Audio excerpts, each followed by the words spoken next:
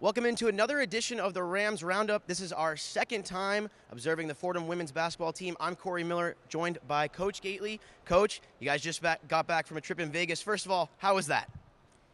Well, it depends on how you look at it, Corey. Actually, Vegas is a fun place to go if you walk away a winner.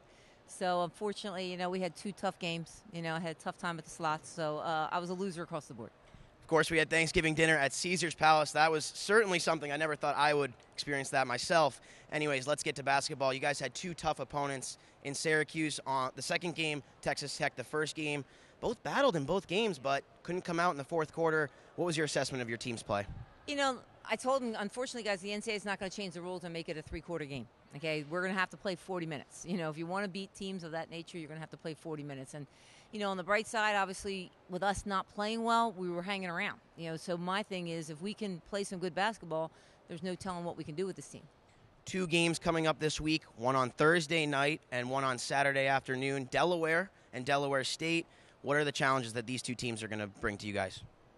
Both athletic teams. Delaware's playing very, very well. Took a very good Wisconsin team, lost by 2. And then, Delaware State, another athletic team, they've had some coaching changes in the past, so I think they're still trying to find themselves, but I think they're gaining confidence as they go along. What is your message to your team in terms of improving their turnover to point score ratio?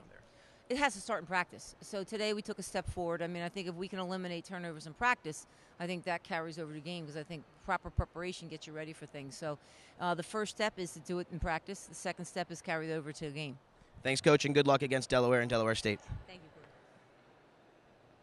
Now joined by Fordham Sports Female Athlete of the Week, Hannah Missry. Hannah, congratulations.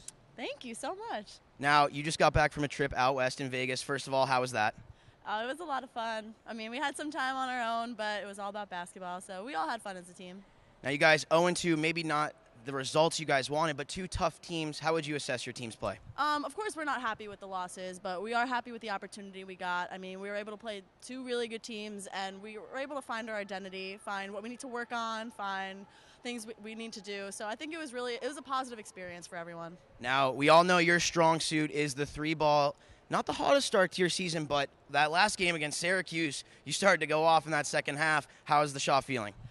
A lot better, actually. Against Texas Tech, and even before that, it wasn't feeling too great. But I knew I wasn't going to get a lot of shot opportunities, especially the way that they were picking up in their zone and finding the shooters. So I was able to take the opportunity I had, just the few shots I had, and thanks to my teammates for looking for me. Last question, two games coming up this week, Delaware and Delaware State. How do you like your chances against these two teams? We had a lot of time to prepare for them. We really know what we're doing. We spent a lot of time on their sets, so I think we're ready to fight back. Hannah, congratulations on Female Athlete of the Week, and good luck in these next two games. Thank you so much. Well, that's it for another edition of the Rams Roundup. Please be sure to tune in on Thursday night at 7 as well as Saturday at 2 as the Rams take on Delaware on Thursday night, Delaware State on Saturday afternoon. You can also tune in to the A10 network. Thanks to our guests, Coach Gaitley and guard Hannah Missry. For another edition of the Rams Roundup, I'm Corey Miller for WFUV Sports.